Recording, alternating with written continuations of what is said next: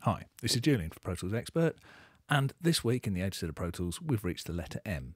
M in this case stands for mute. Apart from obvious things like having mute buttons and being able to Command M mute clips. Also, if you press Shift and M, you can toggle that mute button from the keyboard.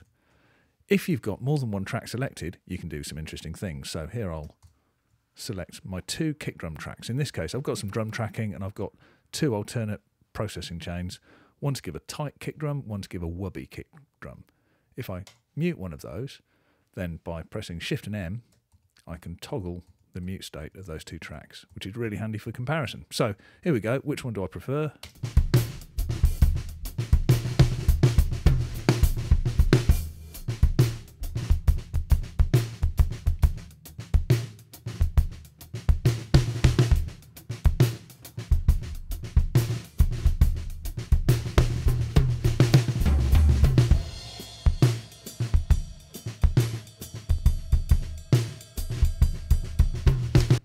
There we are.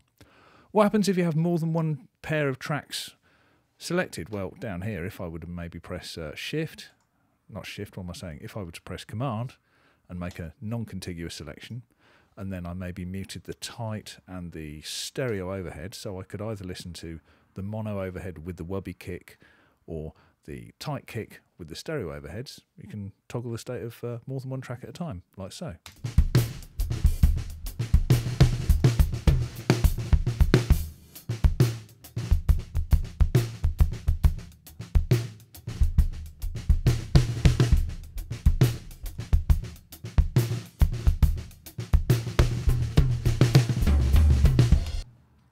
There we are. I hope you found that useful. See you next time for more A to Z of Pro Tools.